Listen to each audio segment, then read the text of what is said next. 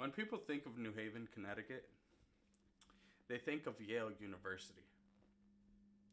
But for anyone that lives here, Yale might as well be another building.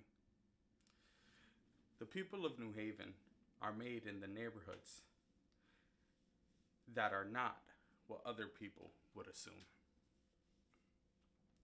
This is the Hill. If you grew up anywhere in New Haven, you've gotten a steak and cheese from Victor's Corner Store.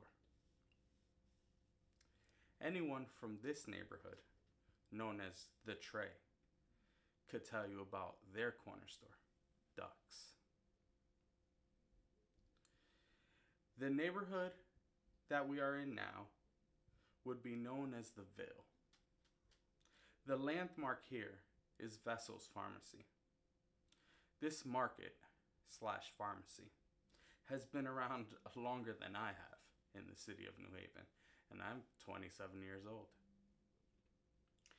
The neighborhood known as Fairhaven, sometimes referenced to as Little Puerto Rico. For some reason,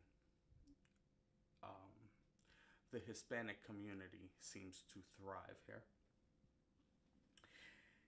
is known for El Coqui restaurant that has switched owners but has never changed looks. Everyone has gotten a bite here. This is New Haven, the one you won't see on Yale's brochure. This is New Haven, the city that I am very proud to say I was raised in.